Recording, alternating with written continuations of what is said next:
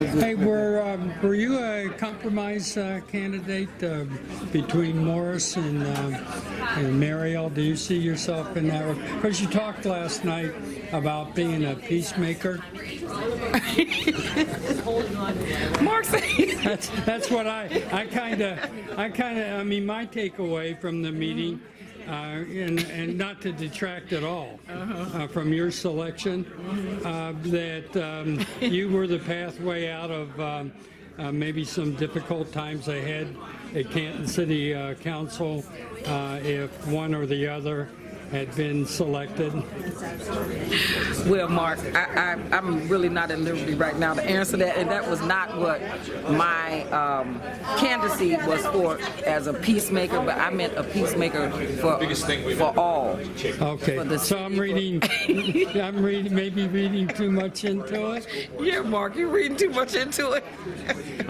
When does the Starr County Report ever do that?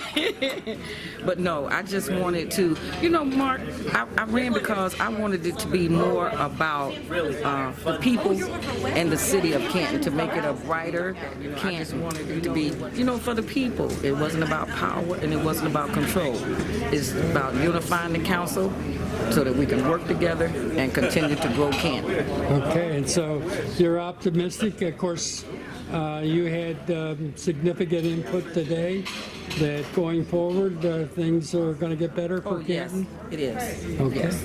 Well, thank you, You're welcome, Mark. Majority Leader, Vice President, Canton Yes. City Council, Chris Smith, Ward 4. How long have you been representing the Ward 4? I was sworn in 2008. I ran in 2007. So I've been sitting there for 10 years. You're getting to be a real veteran. Yes, I am. And I'm pleased about that. Hey, well, and thank I appreciate you. my residents also. Thank you, Majority Leader Yes, Smith. You're welcome.